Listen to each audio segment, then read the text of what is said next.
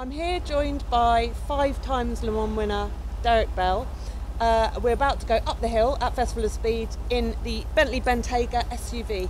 Now Derek, racing drivers and SUVs don't normally go together in the same sentence, but you were involved in the development of this car. How? Why? Well, I've been involved with Bentley, it was a dream really in 2001 to get involved with the Le Mans project and the Continental GT development and just be part of Bentley as a British driver. You sort of end your career where, what do you do? Most of us retire, and as a Brit it was fantastic to get involved with Bentley, with their history at Le Mans and my history at Le Mans. It was fairly logical we should be working together.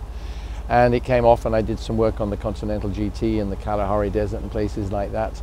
Just a little bit of shakedown, and it was the same with the Super Sports, and then of course with this. And I didn't do any real development. The guys at the factory, who are plugging away at it all the time, developing all the components.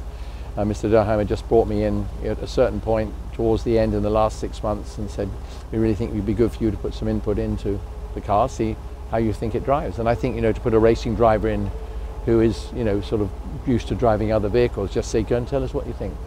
And you get out and drive it on the road, whatever speed, and and I always seem to come up with something that you go, that's not quite right, because as a test driver, I think you get so involved with the car that you might miss something, and I wouldn't say that they do, but I certainly feel that when I get in, there's something if I see something, it's obviously something they've missed or overlooked, and even Mr. Durham I might have overlooked, or any of the top guys at the factory.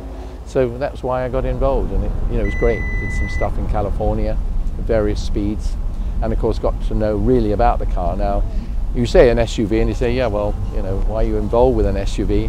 But what better car could it be than a Bentley SUV if you're going to be involved at all? So why not? And I just love it. I've driven it all over the place at very high speeds, and the handling is superb, and I don't think it's big at all. Some people do, but it depends what you're comparing it to. And you can't say it's beautiful, because what SUV is beautiful, but it's fine, excellent, beautiful, I think beautiful looking car. And is perfectly perfectly balanced machine. And when you get in it and realize the electronics that we have in it, or they put in it, not me, that we have on it, and the different areas that just aren't in any other cars, it actually leads the world in this class of car, and in fact in really with any class of car, because of what it has on it.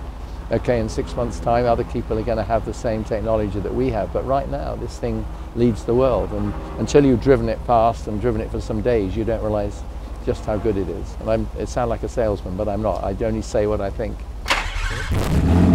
Gonna get out of the car.